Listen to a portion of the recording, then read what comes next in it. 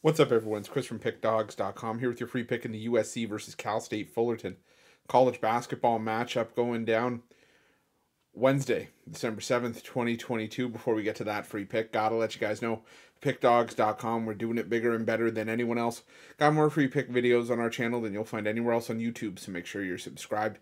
And also take advantage of our free Sportsbook bonus offer, link in the description of this video below.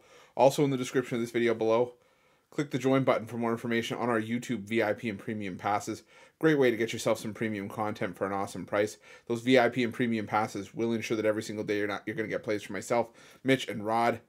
It's one of those things that you want to make sure that you have in your back pocket. It's one of the best values going in sports handicapping today, so make sure that you check it out. But let's get to this one between USC and Cal State Fullerton. USC coming into this game off of a 63-62 win over Oregon State to improve to 6-3 on the year, 4-5 against the number. Meanwhile, Cal State Fullerton, losers of 3 in a row after a 69-62 decision at the hands of Seattle, falling to 4-4 on the year, but 5-2 against the number. Now, the thing about USC is that game against Oregon State, they were actually laying 14 points in that game. And the common thread for USC this season has been that they've struggled to cover these big numbers more often than not. Go back to the very beginning of the season. You look at Florida Gulf Coast. The Trojans were laying 18.5 in that game, won by 13. They were laying 9.5 against Vermont, won by 2.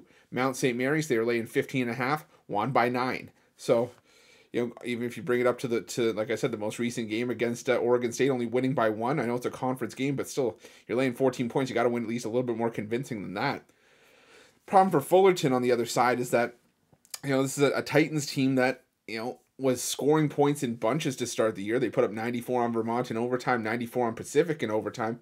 But in their last 3 games, they've scored 60, 57, and 62 against Seattle, North Dakota, and Utah Tech. And the Titans were favored in the games against North Dakota and Utah Tech and lost by 16 and 6 points respectively. So Titans need to sort of pick up the scoring here, and I don't know if USC is going to really allow that, considering this is a USC team that still plays some solid defense, 110th in the country, allowing just 65.4 points per game. But as good as they are defensively, they're not all that solid on offense. They're 226 in the country, scoring 70.6 points per game this season, outscoring teams by just 5.2 points per game. And with USC, I don't feel comfortable laying this 14.5. Could they cover the number against Fullerton? Of course they could. But just given the track record and what we've seen from USC this season, I feel a lot better having these 14.5 points in my back pocket. So I'm going to lean towards Cal State Fullerton with the 14.5, and that's going to be my free pick.